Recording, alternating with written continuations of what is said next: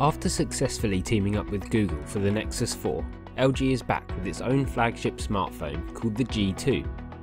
It's available for £399 on a pay-as-you-go basis, which is considerably cheaper than top-end rivals. It's off to a good start. The LG G2 looks similar to the Galaxy S4, but flip it over and the handset has a unique fiberglass style finish, but more notable is the fact that the buttons have been slapped below the camera. We got used to what LG calls the rear key, but a feature called knock-on means you can simply switch the screen on and off with a double tap. Protecting the front is Gorilla Glass 2, and although the rear is plastic, the G2 feels solid and well made. LG has fitted the G2 out with some impressive hardware, including a stunning large Full HD screen, which is squeezed into a relatively small chassis. Core specifications mean the G2 offers excellent performance across the board, whether you're browsing the web or playing games.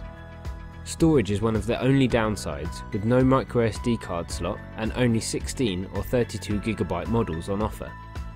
Aside from the usual connectivity, the G2 offers an infrared transmitter for controlling gadgets such as your TV. That's a feature found on some other smartphones, but the G2 has a trick up its sleeve which will tempt audiophiles. It can play up to 24-bit 192kHz FLAC and WAV files. Front and rear cameras are both high quality, and there are plenty of shooting modes and settings to play with. Optical image stabilization helps photos and videos stay shake-free, plus there are gimmicky audio zoom and zoom to track features. Like Samsung, LG has added hordes of software features to Android Jelly Bean, including gestures which you can use to answer a phone call or snooze your alarm.